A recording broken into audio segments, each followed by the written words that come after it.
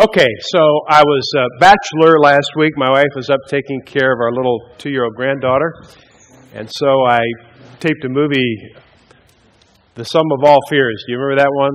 Based on the Clancy novel with Ben Affleck playing Jack Ryan, and Morgan Freeman was playing the CIA director or something. And you got to love these things. My favorite kind of movies are, which wire do you cut at the last minute, And so those of you who saw the movie will remember, and those of you who didn't might want to plug your ears if you want to see it. But it's an old movie. If you haven't seen it by now, you're probably not going to. But anyway, the plot is basically that there's this terrorist group, this sort of neo-fascist group. What are those, the triads or the tribunals, where they have the conspiracy groups? It's some sort of a neo-fascist, high-powered, wealthy group of people that are terrorists, and so they want to get the United States to destroy each other. And so they are able to detonate a low-yield nuclear bomb during a football game in a stadium in Baltimore in the United States. And so that sets the United States and Russia on this path to mutual, total, global annihilation. And so they keep making these different moves back and forth, and they immediately go to like DEFCON 4, whatever that is. And then the United States president, under the counsel of all of his generals, he initiates a thing called snap count. And what snap count does is it basically pulls the trigger on everything we have. Every ICBM, wherever it is in the world, is headed right into Russia.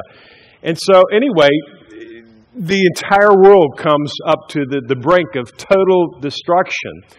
And then some sanity comes into play, and they begin to stand down, and they agree to keep lowering the temperature on that until relations are normalized, and then they, at the end of the movie, they hug each other and that kind of stuff.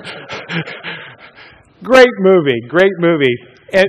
But the idea is they bring the whole world to the brink. And it's very similar to a lot of what happens in our own lives.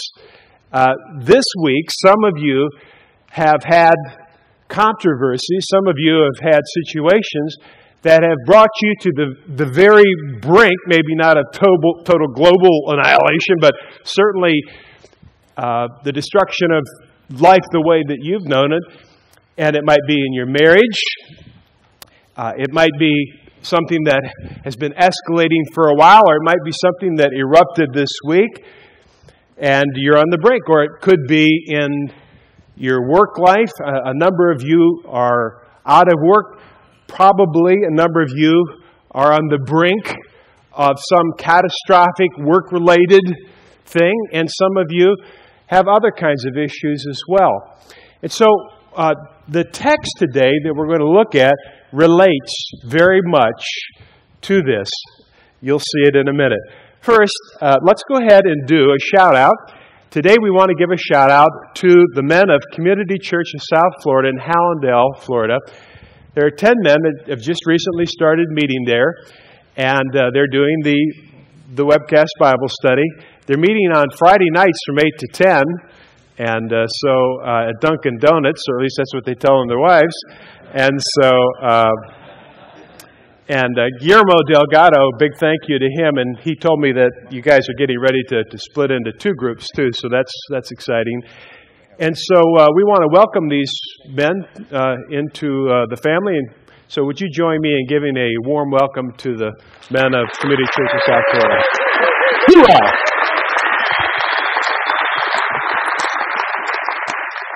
And then we have some men who have also joined the family this week by indicating that they're starting a Man in the Mirror Bible study group.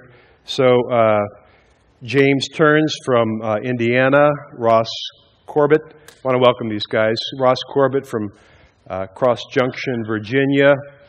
Isom Ramsey from Beaumont, Texas. Steve Lewis from Rockwall, Texas. Scott Mendez from Weatherford, Texas, pastor. Paul, I'm going to get this wrong, Paul. Chan Thalangsi from Rockford, Illinois. Welcome. Christopher DeLong from Loch Sheldrake, New York. Alex Cabrera from Oceanside, California. Gregory Williams from Lacey, Washington. Alvin Johnson from Portland, Oregon. John Risk from Washington, Michigan. Lawrence Smith from Beverly Hills, Michigan. And my favorite, Dolph from St. Joseph in Dominica. So I looked up Dominica. That's just north of Martinique. Road trip, anytime, let me know. So we'd like to welcome these men who are starting Bible study groups.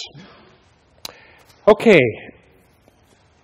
So the title of today's message is this: how can you have confidence about the will of God? We want to be at Matthew chapter, 17? Verse 24. Matthew chapter 17, verse 24. This is the third story in a row that focuses on the disciple Peter, which is kind of interesting. Matthew has chosen to focus on Peter, and he's actually telling a story here that none of the other gospel writers chose to repeat. Verse 24. After Jesus and his disciples arrived in Capernaum, the collectors of the 2 drachma tax came to Peter and asked, "Doesn't your teacher pay the temple tax?" Well, what are we talking about here? The 2 drachma tax, 2 drachmas equals about 2 days' worth of wages. And it was a tax that was part of the Mosaic law that was levied against every Jewish male 20 years of age and older once a year in order to provide for the upkeep of the temple in Jerusalem. So it's a religious tax. It's not a tax by the government. And frankly, there's nothing similar to this that I could think of that we actually have in our culture today. It was very specific to the Jewish culture. But it's about 2 days' worth of wages. Verse 25. Peter responds, yes, he does. He does pay the tax. And when Peter came into the house, and by the way, my favorite place in Israel happens to be the city or the ruins of Capernaum. And there is a house there which is the traditional site of Peter's home where this would have taken place. And you can go there, you can probably go, well actually you can go online and put in Capernaum and put Peter's house, and you can see the ruins of this house that they're talking about there, or at least the traditional site for it. It may or may not actually be the house. When Peter came into the house, Jesus was the first to speak. "What do you think, Simon?" he asked. "From whom do the kings of the earth collect duty and taxes? From their own sons or from others or strangers?" And Peter answered, "From others." "Then the sons are exempt," Jesus said to him. So what Jesus is saying is that in the kingdom of God, he's talking about the kingdom of God. In the kingdom of God, the sons of God, the children of God, you and I, those whom our great God has lavished his love on, we're exempt from paying these taxes. But then Jesus says in verse 27, "But so that we may not offend them, go to the lake and throw out your line, take the first fish you catch, open its mouth, and you will find a 4 drachma coin," a stater. "Take it and give it to them for my tax and yours." Very interesting. Very interesting. Okay, so where does Jesus want to take us today? Well, we have a situation which it looks like has the potential to develop into yet another controversy for Jesus. Whether or not Jesus is going to pay the temple tax.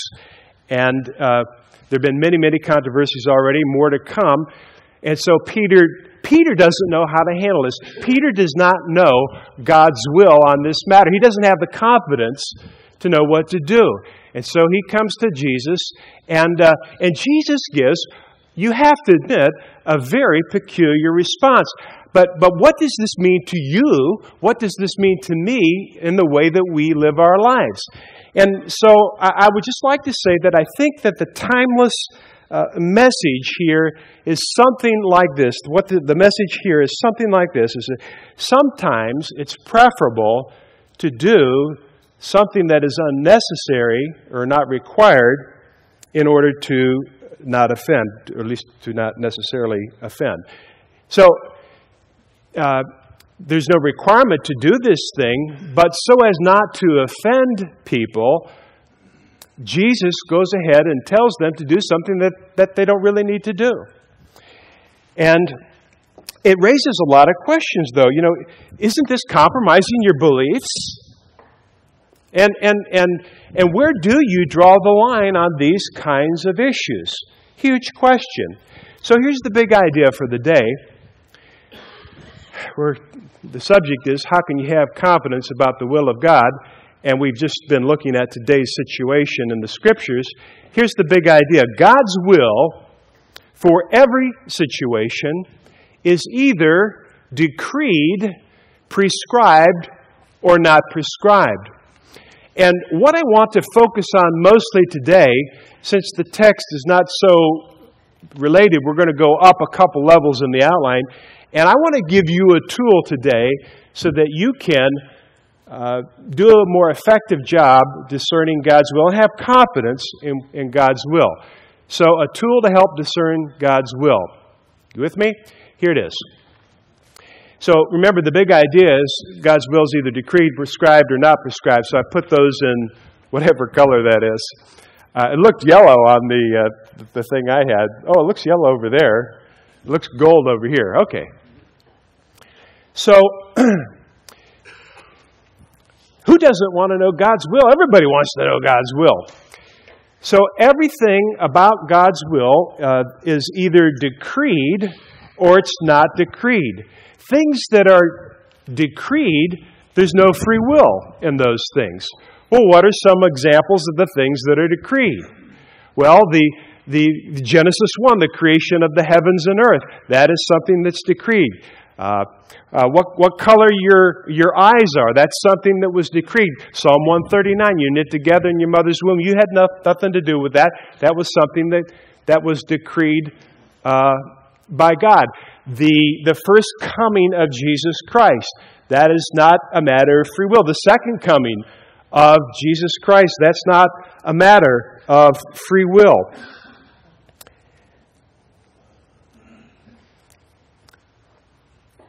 So there are the decrees of God. And then there are also things about your future that even though you have free will, you will find yourself going unwittingly against the decrees of God. And so that's why sometimes things we want don't turn out the way that we thought that they might. So there are the things that are decreed, and then there are the things that are not decreed. And this is where free will comes into play.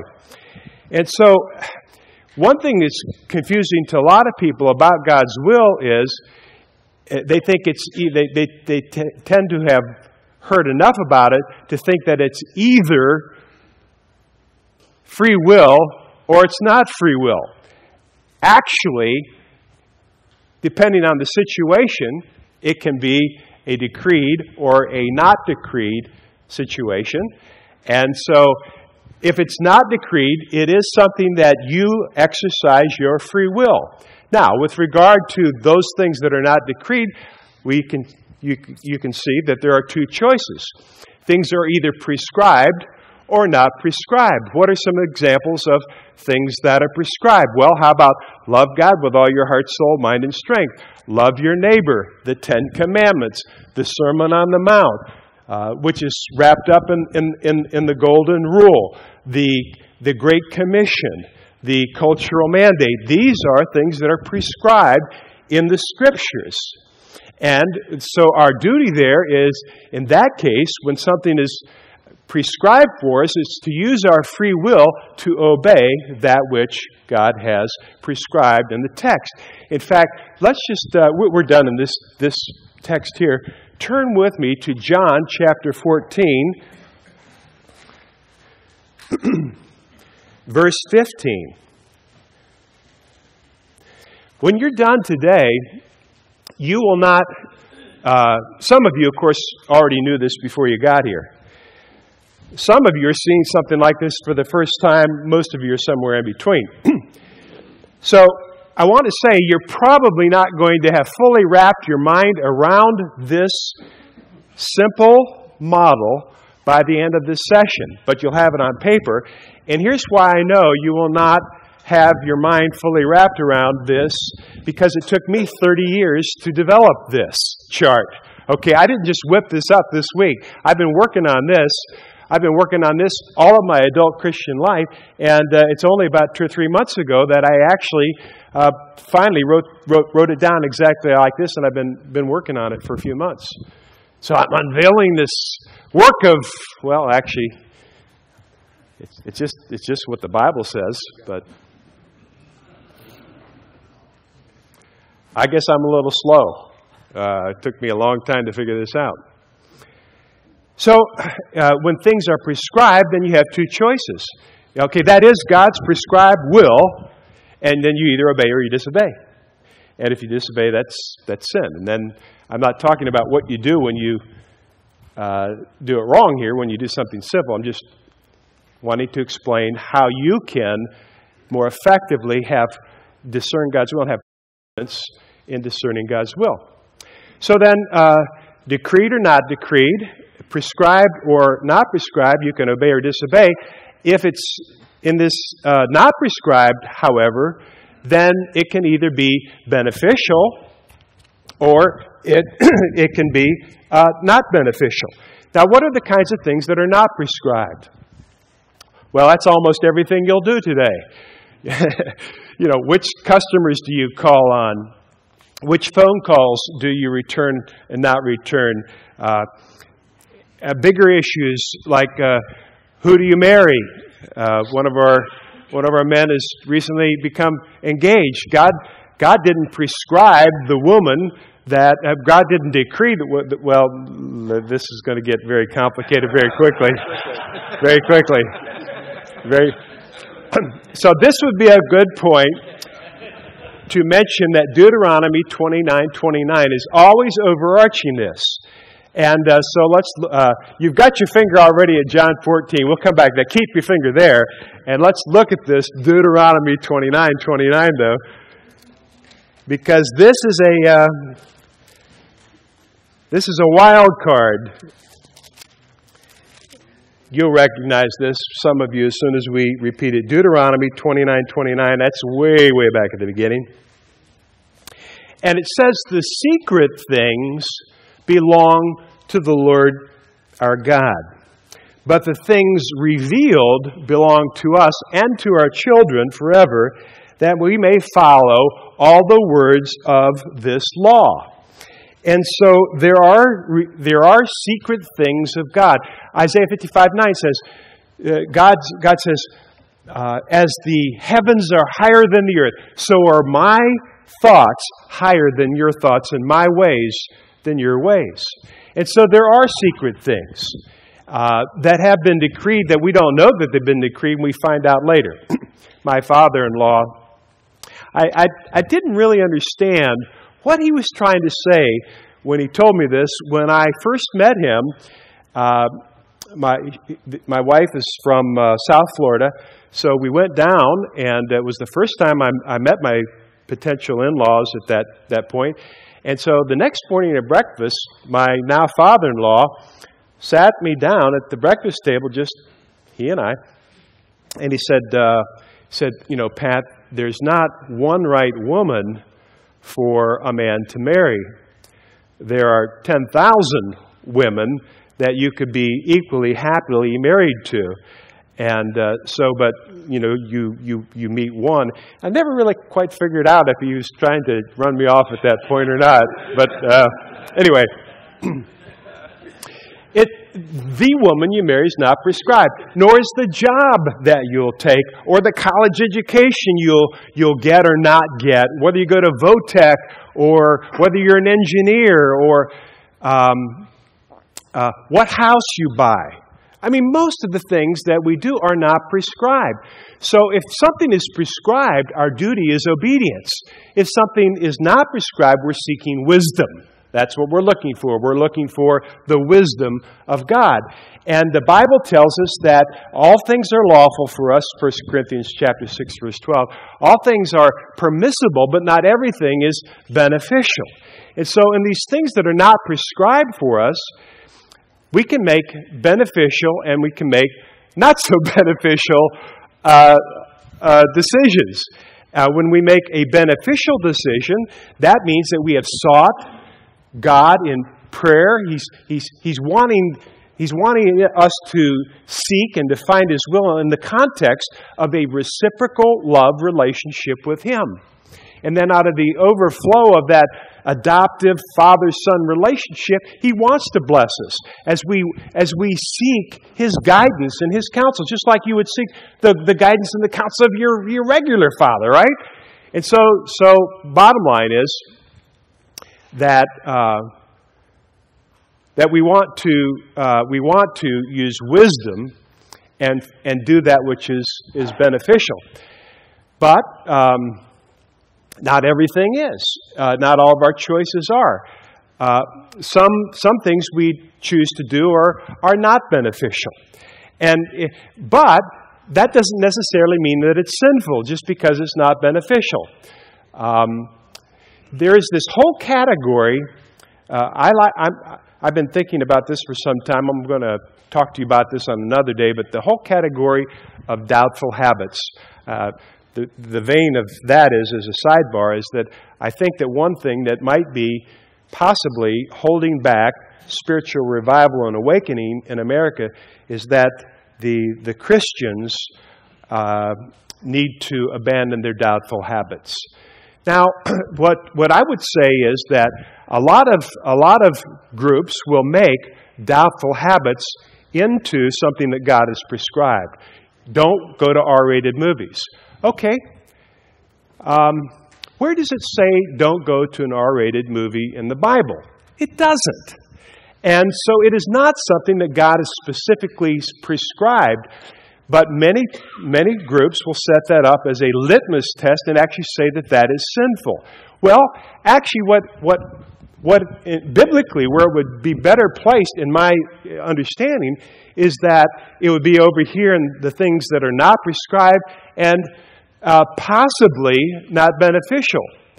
But it's a matter of Romans 14 freedom. And so for one person it might be beneficial, not beneficial. For the other it might be a neutral situation. I'll talk more about that in a moment. Now, let me give you an example of one of my doubtful habits. I drive a little red sports car, and I drive it too fast. I know I drive it too fast. And let me tell you when I drive it too fast the most. I mean, you drive around town, and so this little sports car is like a slot car. And so I'm driving along Fairbanks at 30 miles an hour, and I always go home, I turn on K-Bridge, and I don't slow down at the corner. So I take the corner at 30 miles an hour. Well, I've got a pretty good field of vision, but, I suppose that there could be somebody on a bicycle around that corner. Wouldn't be expecting somebody to go around that corner at 30 miles an hour. I know that this is a doubtful habit. I doubt that I'll do anything about it, but it's a doubtful habit. If I don't do it there, I'll find another road where I can do it. But anyway, I mean, it's like one of the few thrills in my life is being able to take a corner at high speed. Okay, give me a break. Is there anything left that I can do as a Christian that's fun? Okay, so beneficial things that are not prescribed, that can either be beneficial or not beneficial.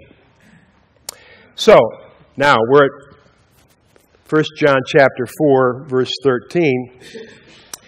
And Jesus says, if you love me, you will obey what I command. And then in verse 21, he says, whoever has my commands and obeys them, he is the one who loves me. And then in verse 23, if anyone loves me, he will obey my teaching. My Father will love him, and we will come to him and make our home with him. Verse 24, he who does not love me will not obey my teaching. So, on the things that are prescribed, you can see that obedience is the evidence of our love. If we don't obey Jesus and the things he's already given to us, then how will he know that we love him? How will we know we love him? So we can obey or disobey on the prescribed things. On the things that are not prescribed, though, who you're going to marry and all that kind of stuff, you can make a beneficial, a wise decision, or one not so wise. If you make a not beneficial decision, though, let's just say that you don't use wisdom. You marry a shrew, okay? And it happens. Well, I probably shouldn't have said that.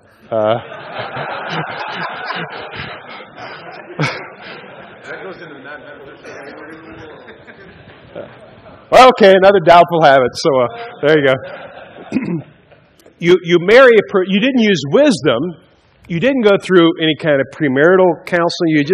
You married out of lust, and so you're married. All right. So now what you do as a result of that, you have made a decision, and it is God's will that you married that woman, even though it was not decreed and not prescribed and not beneficial. Nevertheless, you'll notice it's still under the mantle of God's will. Everything that happens in this world is ultimately part of God's will. So you then need to make a decision if you're, or it could be you've taken the wrong job. So then you can make either a sinful choice or a righteous choice. And you can imagine some of the things that would happen in a relationship. By the way, if you are in a bad situation marriage-wise, 1 Corinthians 7, it prescribes how you should handle the not prescribed, not beneficial marriage so that you don't do it in a sinful way. Read 1 Corinthians 7 and you'll get the prescription for the person who's in the not beneficial situation. So the Bible is comprehensive. It is comprehensive. There is not a situation that you will ever face on which the Bible is silent. Never. You will never find a situation that you face on which the Bible is silent. Now, just, we can't do it. We don't have enough time. Gosh, I'd love to. We'll come back to this again in a few months, okay, and take another cut at it. That's the best thing to do. But you might want to just check out Romans chapter 14 for this idea, because Romans 14 is talking about the idea of setting up things that we eat. You know, one person eats meat, the other person thinks it's sinful. One person eats vegetables. Another person thinks one day is special out of the week. Another person thinks every day is the same. And some people drink wine, some people don't. And the whole idea is to give us enough confidence in God's will that we don't go and blow people away. And this is the situation that's happening in today's text. Jesus understood the will of God because he was God. He understood the will of God, and he was confident enough that he didn't have to blow people away and escalate the controversy. He could, as I said, sort of the timeless message for the week is that sometimes it's preferable to do something that's not necessary so that you don't offend other people. And you can find that in that text in Romans 14. Again, today, God's will for every situation is either decreed, prescribed, or not prescribed. Just to wrap it up, let's talk for a moment about having confidence not to offend. So, we would want to locate the situation out of today's text about giving the 2 drachma tax. We'd want to locate that into the area that's not prescribed, but something that was beneficial to do. In many situations that you will find yourself today, it will be better for you. It will be better for the kingdom of God if you make a compromise. Leadership is the art of compromise so that life can go on. It will mean that you will not say that to your wife which you are fully justified to say. Because she's jumping to a conclusion because of women's intuition, and there's no fact check, all right? And you know that what she's saying cannot be right. Shut up. Shut up.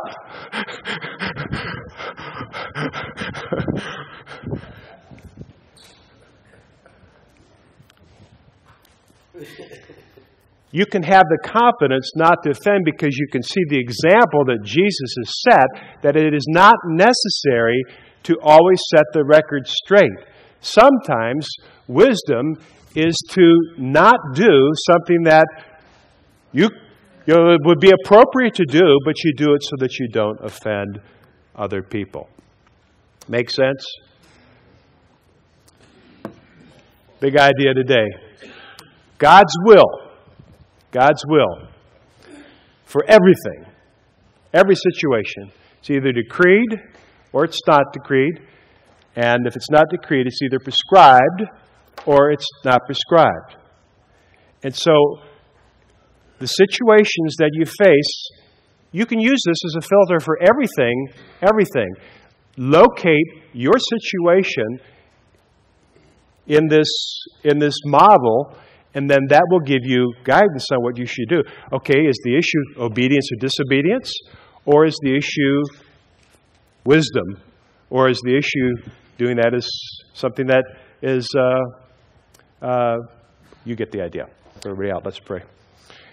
Our dearest Father, Lord, we come to you humbly today, wanting to know your will, wanting to have confidence that when we make a decision, when we take a step, that we are within your good, pleasing, and perfect will. So I pray, Lord, that you would use this message today to give each of us a greater confidence in what we're doing. And then also, Lord, if there's something we are doing that we should stop doing that has been brought to light this morning, that you would give us the moral courage through the power of the Holy Spirit to do that thing. We ask this in Jesus' name. Amen.